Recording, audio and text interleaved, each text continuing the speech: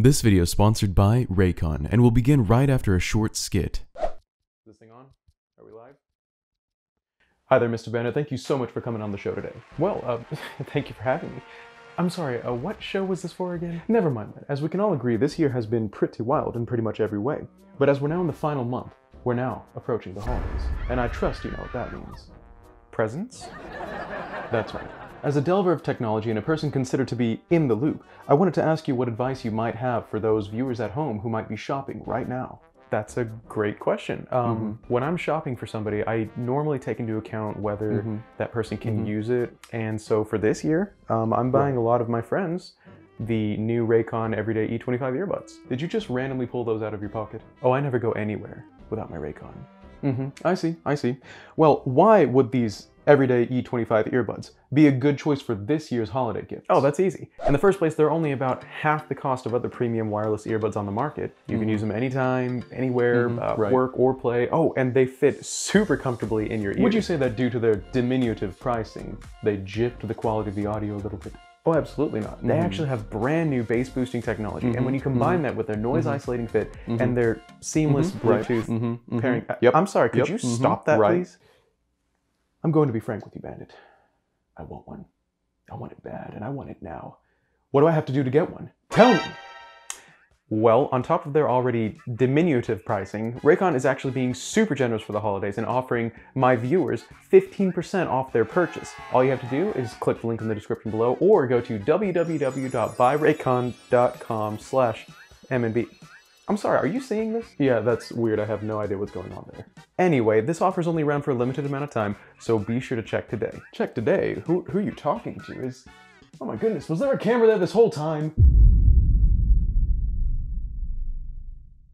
If you were to say that Breath of the Wild is a game full of mystery and intrigue, you'd be making an enormous understatement. The land of Hyrule is chock full of secrets and Easter eggs and references that for way over 3 years now have been just about everything the Zelda fanbase has been talking about and theorizing over. One of the biggest of these mysteries, both figuratively and literally, would be the mystery of Mount Agaat. If you haven't heard of this elusive mountain, allow me to summarize what exactly is so mysterious and elusive about it. You see, you can't climb this mountain, even though its rock walls are made of climbable material. You can't fly over it, and you can't use Rivali's Gale to jump on top of it. And what is the one thing preventing players from discovering just what the Gerudo Desert looks like from all the way on top of this peak? Why, it's none other than Nintendo themselves. No matter what you do, if you stray a bit too close to the peak of the mountain, and sometimes too close to the mountain itself, you will be stopped from making any further upwards progress by hitting a fourth wall breaking invisible boundary. And what's more is the invisible wall is actually intricately molded around this mountain, extending from the Gerudo Desert to the surface of the mountain all the way out over the giant western abyss at the edge of the map, meaning this is no accident. Nintendo very clearly wanted to prevent players from reaching this particular peak at any cost. Which brings me to the icy cold question: what in the world is on top of Mount Agaat?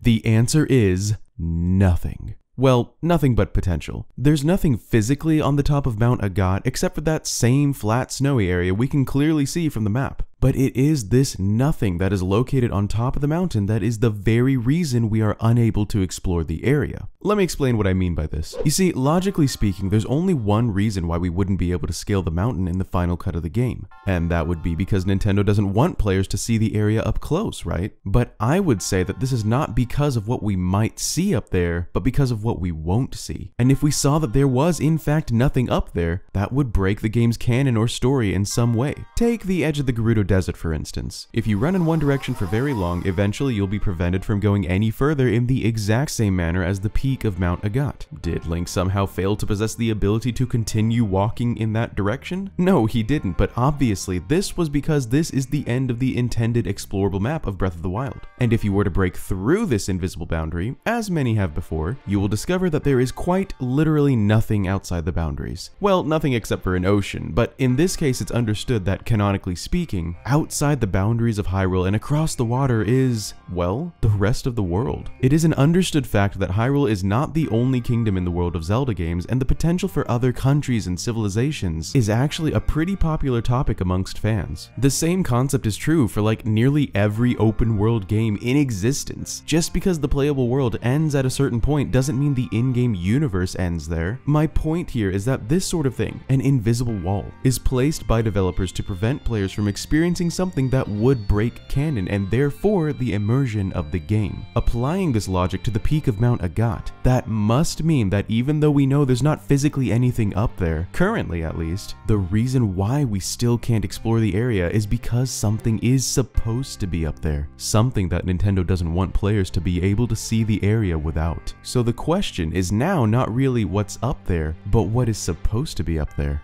The answer is, well, that it's impossible to know for sure because we're talking about what's supposed to be up there knowing there's nothing there currently. But we can make some pretty educated guesses though, which is why I felt like making a video about this topic in the first place. So okay, Nintendo specifically blocked off an already completed part of the map because of what isn't on the peak just yet. That much we've already broken down logically and discussed. But the reason why they haven't unblocked it yet is, I believe, because they do plan on opening up the area. I mean, that's the only thing that makes sense because otherwise it wouldn't matter and they would have opened it up already, right? And yet there are no more DLC packs that are going to be available for Breath of the Wild. So how exactly would opening this area up with new content work exactly? Well, as some fans will remember, Aonuma actually said in an interview with Kotaku that the thought process behind deciding to make a straight up official sequel to the game instead of just more DLC was born from there being too many ideas for DLC. And not only were there too many ideas, but some ideas were big enough to change the world of Hyrule in ways that only a sequel can handle. Since we know that Breath of the Wild 2 will be taking place in the same Hyrule from the original game, this tells me that the answer to Mount Agat's mystery most likely lies in their future plans for the world of Breath of the Wild, also known as Breath of the Wild 2. So here the question evolves yet again. What do we know about Breath of the Wild 2 that might shed light on what we know about Mount Agat? At first glance, you might think that a lonely snowy peak has nothing in common with the caverns seen in the trailer to the sequel, but they may have more in common than you think, location-wise. Okay, I know what you're thinking. Am I really about to talk about where the Breath of the Wild 2 trailer could actually be taking place a whole year and a half after the trailer released and everyone already covered it? Yes, I am, and I'm not done yet, so let's keep going. In the first place, the caverns are undoubtedly tied to the Gerudo, and by extension the Gerudo area because of two reasons. One being the corpse of Ganondorf, who is a male Gerudo. Although I guess for those of you who are still not convinced that this is Ganondorf, it is undoubtedly at least an individual adorned with Gerudo symbols and jewelry. And the second connection being the hieroglyphic-like legends on the wall that are probably depicting a Gerudo warrior, most likely Ganondorf. Already we have some pretty strong ties to the Gerudo culture and history, meaning the area that the trailer takes place in could be located somewhere in the Gerudo region. And the caverns also feature architecture that was immediately recognized as Zonai by the fanbase. Yes, I'm also referencing the Zonai, and I'm actually not joking. I'm really digging a hole, aren't I? Anyway, the Gerudo Highlands, which Mount Agat is located in, actually is not that far from a labyrinth, which is most likely a giant piece of Zonai architecture as well. So here we are with two very unique and specific Hyrulean cultures, both very different from one another, yet strangely referenced in the same cavern. And the only region in the entire map of Hyrule that could connect those two is the Gerudo Highlands mountain range. Intriguing, yes, but still there's not much to go off of in order to conclude what the mountain secret might be. So let's keep digging.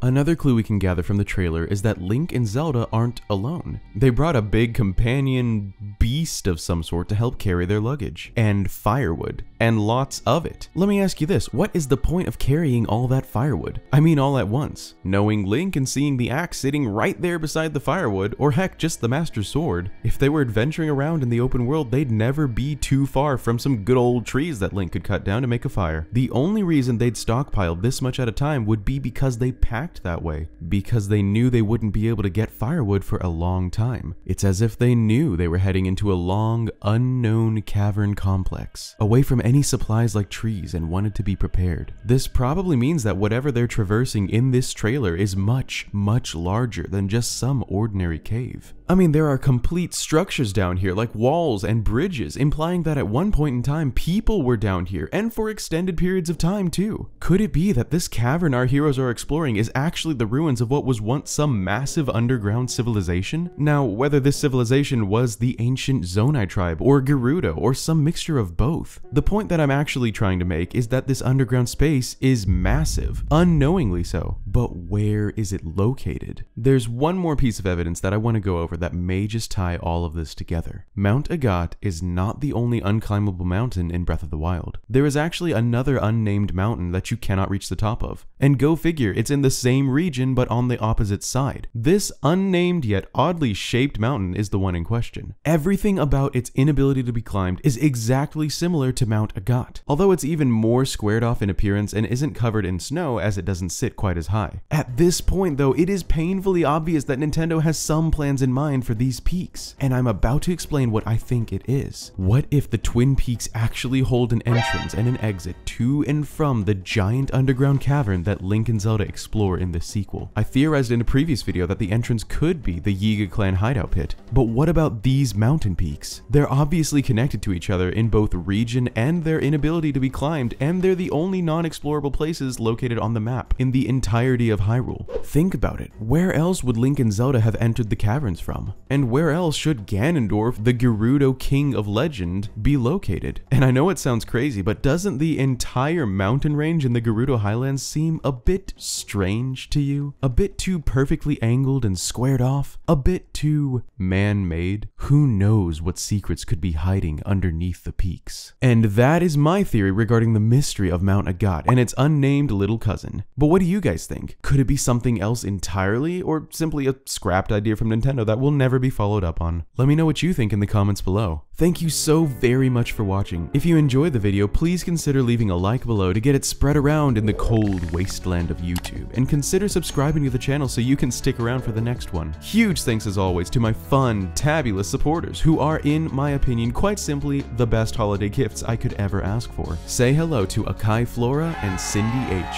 who recently joined the ranks of my elite. If you're interested in helping the next video come to life, or maybe just bring an old bandit a Christmas miracle, please feel free to check out the join button below or follow the links in the description to find out how. Also down there are links to my social media pages, so come check out what I'm thinking about on Twitter. That's all for this one, folks. So as always, I hope you have a wonderful rest of your day, and please remember, stay warm out there. This is maskednintendobandit signing out. Peace!